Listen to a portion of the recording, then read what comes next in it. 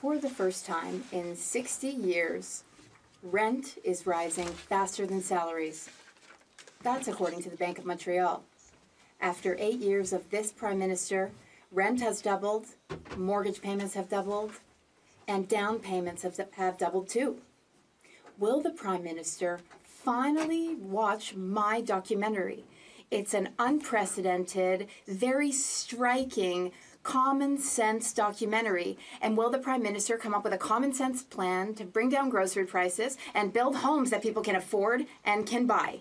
Mr. Speaker, it's a shame that the honourable member doesn't put as much energy into generating housing policies as he does to generating housing videos. The reality, Mr. Speaker, is when I actually look at the measures he's putting forward, including in the video, they're going to result in fewer homes being constructed than we are already on pace to build. He plans to put the GST back on some home construction. He plans to cut funding for cities who are trying to build more housing, and he plans for Canada to get out of the home building game altogether. Mr. Speaker, we will make the investments necessary to build more homes and not adopt the strategy to cut home funding like the Conservatives would. The Honourable Leader of the Official Opposition. Mr. Speaker, he clearly didn't watch my Common Sense documentary, which is being widely acclaimed by all. If he had, he would know the facts.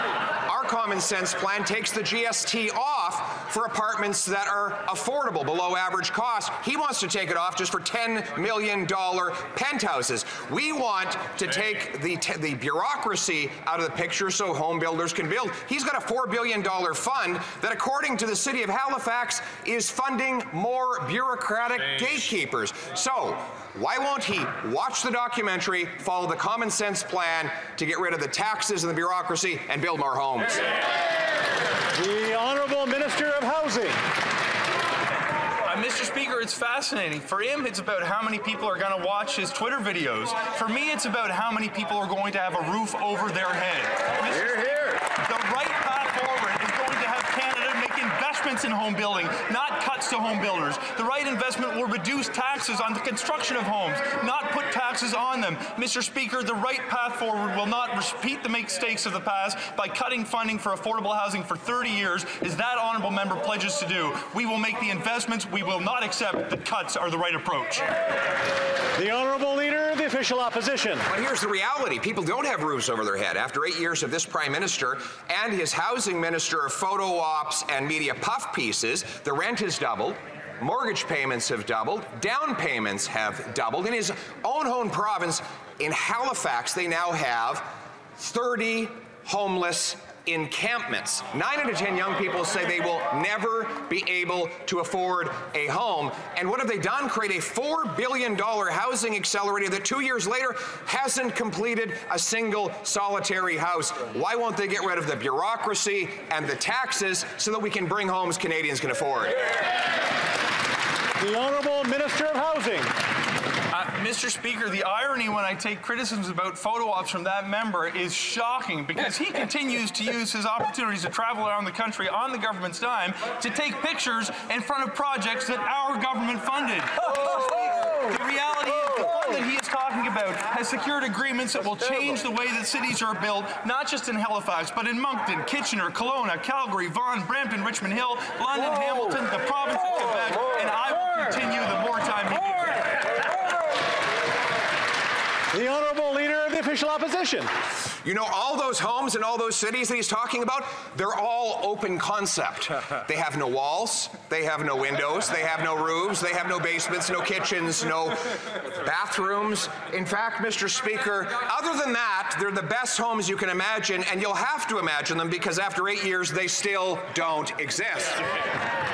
So, instead of pouring billions of dollars into local government gatekeepers who block construction, why won't he follow my common sense plan to require cities boost housing construction by 15% a year or lose their money unless they beat the target and get a building bonus? Common sense.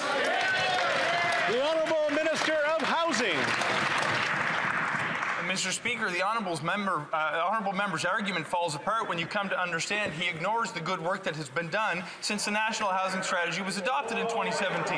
There are hundreds of thousands of homes that exist today that have been built or retrofitted as a direct result of government supports that have put them in place. Mr. Speaker, when you actually look at what the honourable member's policy will do, it will raise taxes on middle-class home construction. It will cut funding to cities who desperately need the infrastructure so they can build more homes, and he will remove support for affordable housing altogether, which is a cardinal sin we cannot repeat after a 30-year history where we should have learned those lessons.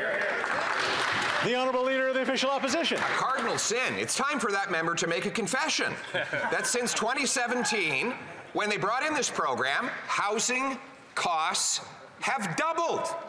The rent has doubled. Mortgage payments have doubled. The needed down payment have all doubled. My Common Sense plan, which is in a 15-minute documentary he can watch between photo ops while he's being chauffeured around, would ensure that cities have to permit 15% more homes in order to keep their funding. It would take taxes off construction, including carbon taxes off of building materials, and it would require CMHC bureaucrats quickly approve financing or lose their bonuses and get fired. This is a common sense plan. Why won't he get working to implement it? The Honourable Minister of Housing.